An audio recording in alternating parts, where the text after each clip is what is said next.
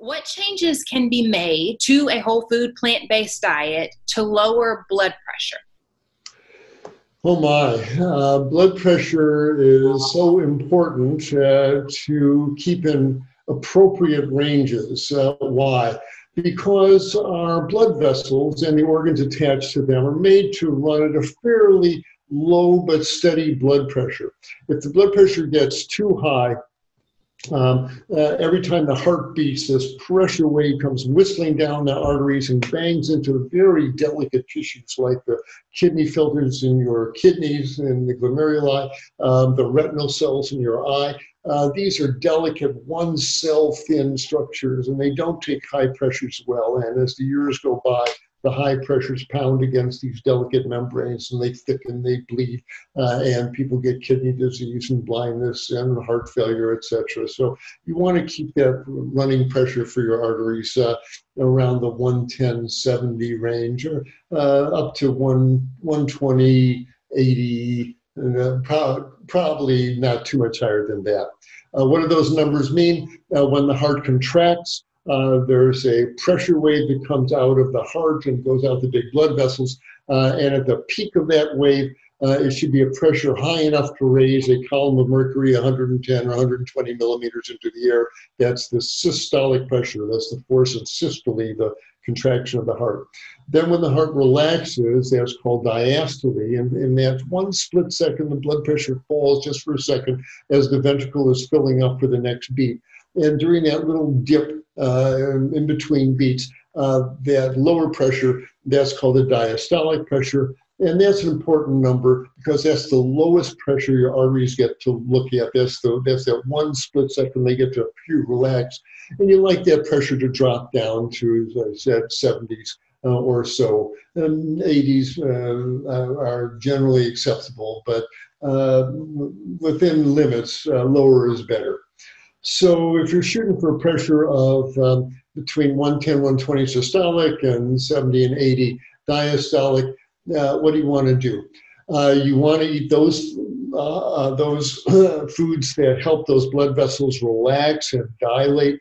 And those are the minerals, magnesium and potassium. And guess what? They're in dark green leafy vegetables. Most vegetables are a good supply of potassium. So again, those big salads, those hearty vegetable soups, those big plates of steamed green veggies are good for you in so many ways, including they help lower your blood pressure. So a big helping of greens, preferably 2 or 3 times a day, big fresh salad, those are really important. Second, you want to avoid those substances that tend to make the blood vessels squeeze or make you retain lots of fluid. More fluid in the pipes raises the pressure in the pipes, as every plumber knows. So we're talking basically about sodium, about salt in your diet, and that's going to make you retain water. It's going to make you stiffen those arteries so that pressure wave whistles down to the end organs there instead of a nice elastic artery absorbing some of that shock wave that comes out. A high salt diet stiffens those artery walls, turns them into rigid pipes, and that pressure wave really can do some damage to the kidneys, the eyes, etc. So avoiding excess salt. A pinch of salt at the table is okay, but the problem's in the processed foods. The spaghetti sauce at the Italian restaurant, the soy sauce at the Chinese and Japanese restaurant, the salt's already in the food. You can't do anything about it. And it's usually a lot of it, which is why so many people have heart attacks and strokes after they come back from a restaurant meal. The pressure's way up. They go into heart failure or have other problems from that. So a diet with lots of potassium and magnesium from the greens, very little added sodium, within limits. As I said, a pinch of salt at the table is okay. Are there other things that can help dilate those blood vessels? We're learning that things in hibiscus tea, apparently, a cup of that a couple times a day helps relax and dilate those blood vessels and lets the pressure come down. There's been some reports that green tea will also help the blood vessels relax a bit.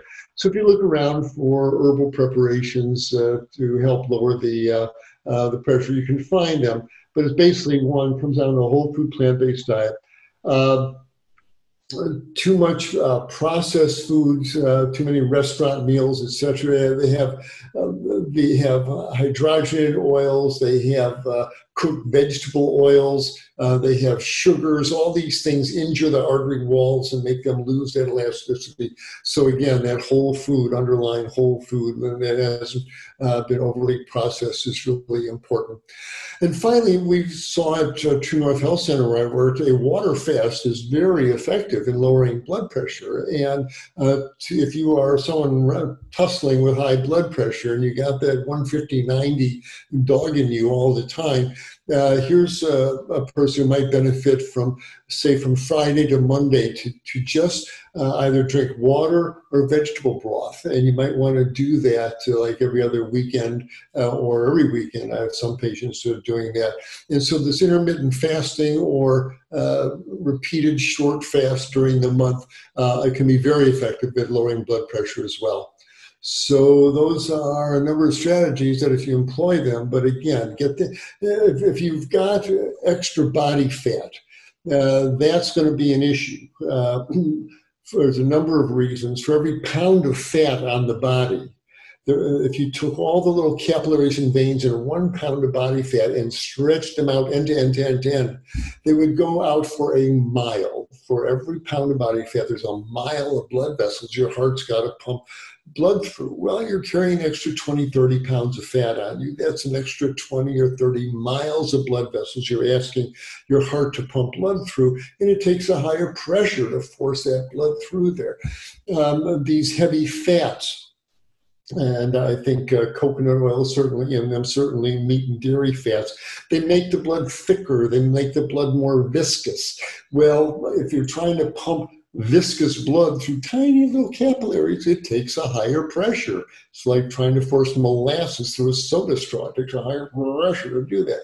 So you want to eat a high-fat diet, and you don't want to wear excess body fat on your belly.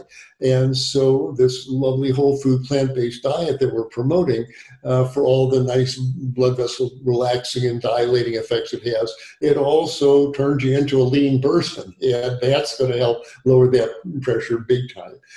So do what you need to do to trim down, get rid of that extra body fat, keep those high potassium, high magnesium foods going, and avoid the salts and the fats and the oils that can raise them.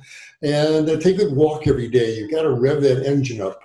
Why? Because when your heart is beating fast, your blood vessels dilate to get more blood to your muscles. Well, that lowers blood pressure when you dilate the blood vessels.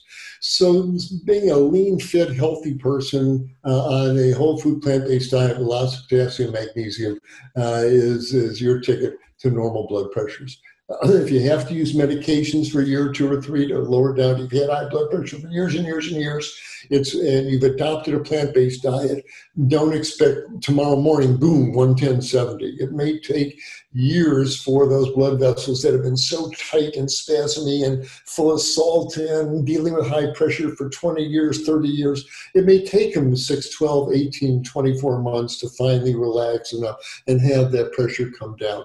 But it happens to the majority of people eventually. So perseverance furthers. Keep eating that healthy food. Keep taking that walk every day. Reduce the stress as much as you can, because when you're under stress, your adrenal glands put out adrenaline, and that tightens your blood vessels.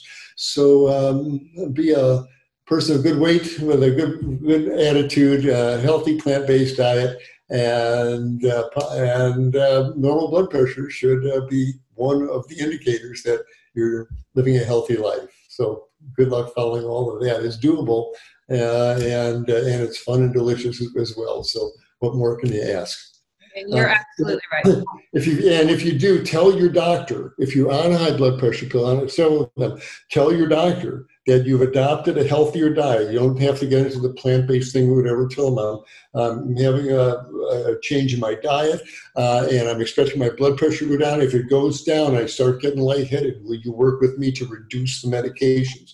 That's how you'll know that it's time to reduce your blood pressure pills. If you stand up and getting lightheaded, that's low blood pressure. That's not low blood sugar. That's low blood pressure. Your pressure's dropping too far. Tell your doctor. How about cutting my pill doses in half or stopping them. And so work with your doctor. Let her know that you're adopting a healthier diet, and be a responsible patient. Good luck. It's an important journey. Hi, everyone. Dr. Michael Klaper here, announcing our new format for our Q&A with Dr. K. Each day, Annie Hagen will be asking me one question that's been sent in by our viewers. So if you want to see if your question is getting answered, do join us for our daily Q&A with Dr. K right here. Hope to see you then.